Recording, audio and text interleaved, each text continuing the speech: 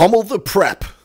That was the message that 13th-ranked Central Catholic took into Saturday night's showdown with number 2 St. John's Prep, a team the Raiders haven't been able to beat since 2011. Right off the bat, looked like that result might finally change in favor of Central as Steven Jackson takes the game's opening kickoff, fakes a reverse handoff, gets out to the left, and he slips a total of about 7 would-be tacklers as he races 97 yards to the house for the touchdown. Both of these teams have state championship aspirations. Both showed early on that they most certainly have the defenses to get them there. Omar's champs had 2 of the Raiders' 4 sacks in the game, and Central amassed a total of 8 tackles for either losses or no gains on the night. On the Prep side, check out number 32, Jack Lambert in white. He had 3 of the team's 6 sacks. The Eagles had 9 tackles for losses or no gains, while holding Central to -5 yards rushing in the first half and a total of just 35 yards on the ground in the game on 27 carries. Yeah, we came in a hard-nosed mentality, you know. We, they came in, it was like, damn, you're kind of thinking like they got it, but we had no doubt.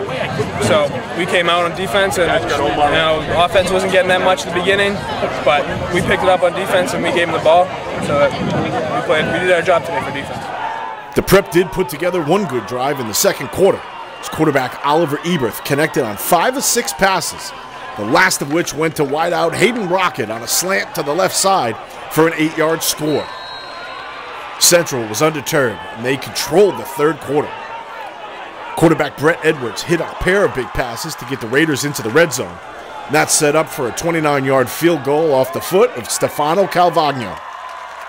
Another 3-and-out by the defense and a bad punt set up Central for another scoring drive.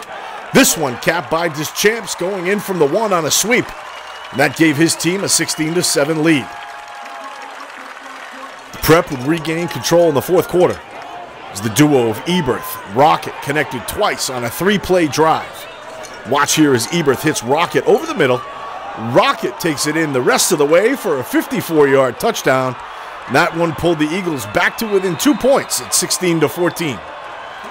Ollie Football had another big play in him as he breaks off a 39-yard run on 4th and 9 from the Central 43-yard line.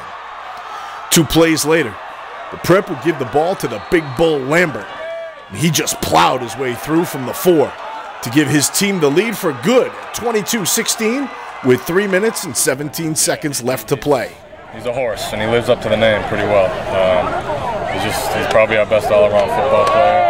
We needed one late, we just gave it to the big boy, and he ran over about 3 people. We didn't even block it great. He's 250 pounds, and it's hard to bring him down. The Prep was able to stop the Raiders on 2 final possessions. The final dagger supplied in the form of their 6th sack of the night, courtesy of Alex Cormier. Yeah, I thought it was a good team finding a way to win against a very good team. A very well-coached team. Chuck does y'all know the job Chuck does with Central. He's a hell of a coach, and they played so hard. And yeah, we found a way to win late. It didn't look real good. I'm sure most people thought it was over in the 4th. I thought it was a testament to our sideline, the staff, players, everyone involved. We just kept with the fight, and we found ways to make it happen. Oliver Eberth finished with 14 completions on 21 throws, good for 161 yards and 2 touchdowns. Hayden Rocket was the main beneficiary, catching 9 passes for 131 yards and both touchdowns to augment a great night by the defense and help the Prep walk away with a 22-16 victory over Central Catholic. For the Boston Herald's high school sports staff, I'm Bruce Lurch. Heart of a champion!